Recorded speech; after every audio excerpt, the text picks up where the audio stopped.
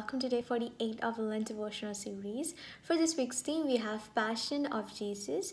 The Bible portions that we have for today is taken from Isaiah chapter 53 verses 1 through 12 and Matthew 27 1 through 56. If we look at these portions, we see that Matthew 27 is an enactment of Isaiah's prophecies. Here, prophet Isaiah demands a resolution from the people whether to commit to faith or to unbelief.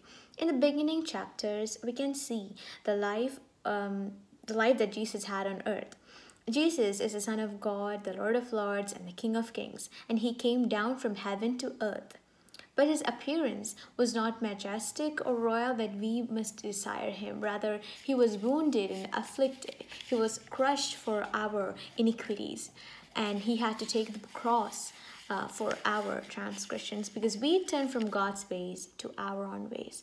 The cross that Jesus held symbolizes selfless love, sacrifice, and obedience. But at the same time, the other side of the cross, we can see there was perversion of justice. The perversion of justice which was done to him by the people of the law, his disciples, his loved ones. But towards the end, the soldiers and the governors and everybody who crucified him says, surely he was the Son of God. They realized that he was the Son of God. So we understand that his death wasn't an end, but rather it was a realization. It was the beginning of life that is completed in you and me. Jesus' life on earth is a perfect example for love that we must have for one another. Sacrifice and obedience are parts and parcel of love. Jesus' willingness to take up the cross is a reason for the remission of our sins.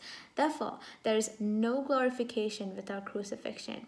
We must mold our lives towards this glorification.